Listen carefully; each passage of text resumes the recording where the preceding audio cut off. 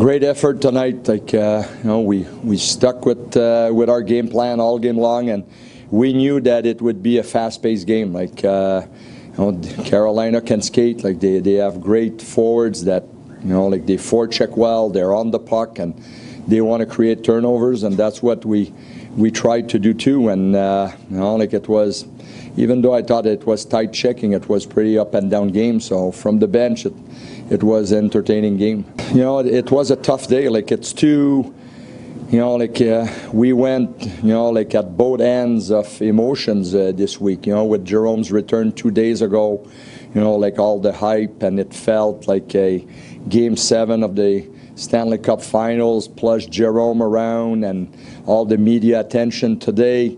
It was totally at the other end. He was very good, very, very good. He deserves the win. Like he got us the win. Like they got us, like on that breakaway and stopped Skinner twice, like breakaway and penalty shot. So, like he's the one that carried the torch for us tonight.